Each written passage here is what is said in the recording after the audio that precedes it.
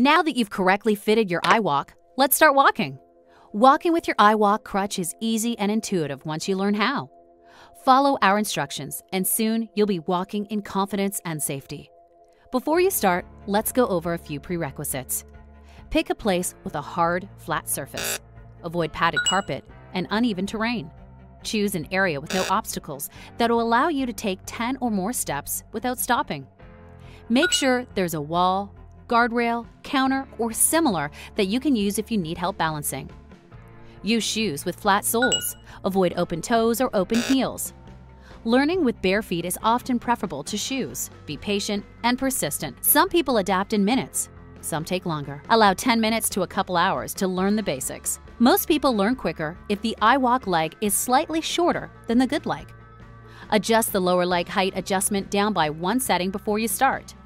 After you adapt, you'll adjust it back to equal leg length. Using a wall or handrail to steady yourself, put the crutch on. Make sure the straps are fully tightened. Stand with weight equally distributed on both legs, feet hip-width apart. Keep your head up. Avoid the temptation to look down. Before you walk, we're going to do a couple of practice exercises. Place your hand on the handle. Lean slightly toward the iWALK side and shift most of your weight onto the iWALK. Then, slowly lean forward, and when it feels natural, take a half step forward with your good leg.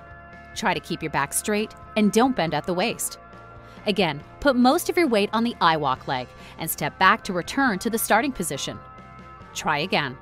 Step forward, then back. Repeat this exercise until you can do it fluidly.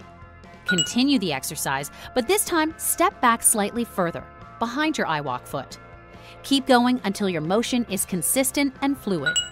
Okay, now it's time to try walking. First, check to make sure your straps are still fully tightened.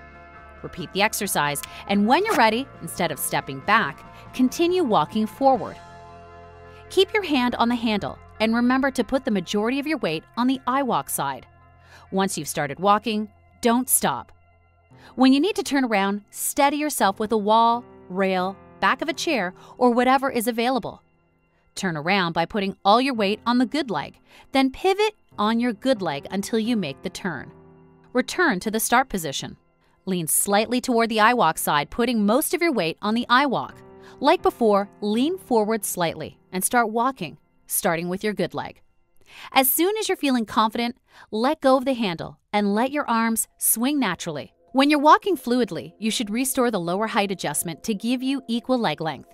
The crutch should immediately feel more efficient now that your legs have equal length. If you're feeling fatigue in your good leg, glutes, or lower back, that's normal and will resolve as you adapt. Give it some time. Congratulations, you've made it through the basic adaptations for walking.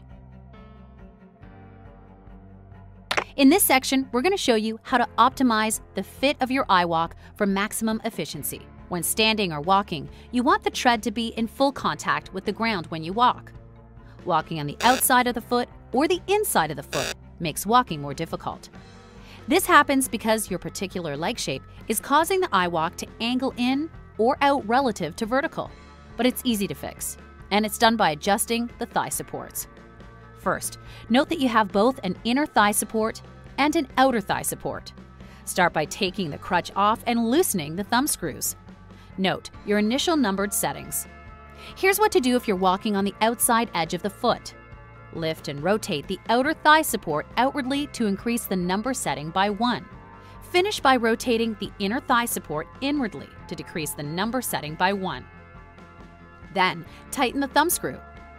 Test your new settings. If you're still walking on the outer edge of the foot, repeat the process until you're walking with the entire width of the tread contacting the ground. If you're walking on the inside edge of the tread, do the opposite. Lift and rotate the inner thigh support outwardly to increase the numbered setting by 1. Finish by rotating the outer thigh support inwardly to decrease the numbered setting by 1. Then, tighten the thumb screws. Test your new settings. If you're still walking on the inner edge of the foot, repeat the process until you're walking with the entire width of the tread contacting the ground.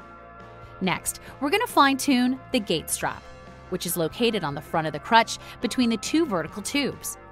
The function of the gait strap is to keep your leg from pushing between the two tubes. Properly positioned, the gait strap will be close to the knee platform and will prevent your leg from going too far forward. The gait strap works in tandem with the strap that goes behind your knee, so if the strap is coming loose, it might be because the gait strap is too high.